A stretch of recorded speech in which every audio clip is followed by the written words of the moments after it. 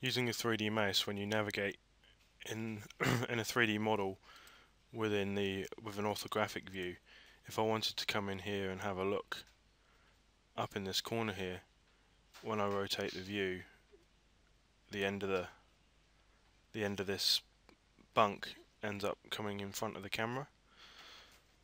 So the only way I can really get inside it is if I change to perspective, and then I can come in here.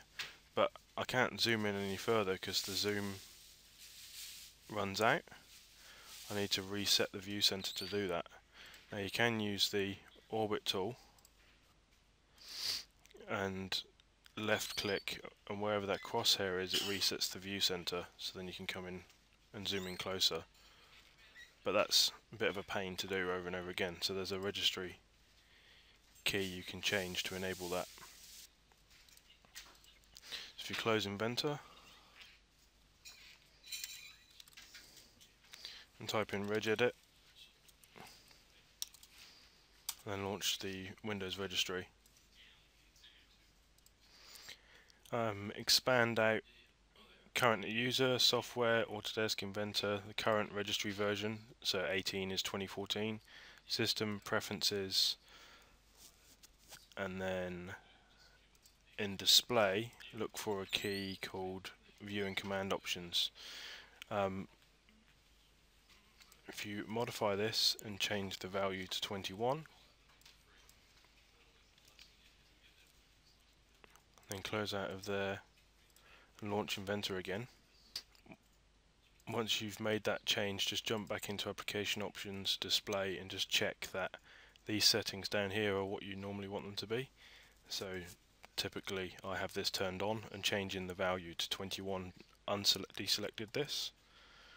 Apply. Now when I go into perspective view and zoom in, when I pause and stop moving, the view center gets reset to whatever object is at the center of the screen. So now I can come right in here, pause, and now I can zoom around this object here without using the orbit tool to reset the view. Come straight back over here to the opposite corner and do the same thing here. Pause, and now I can rotate around that point.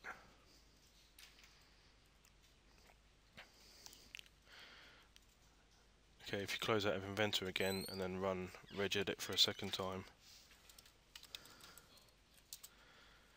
you can now take a look and see what that setting is now. So it's been set to 23.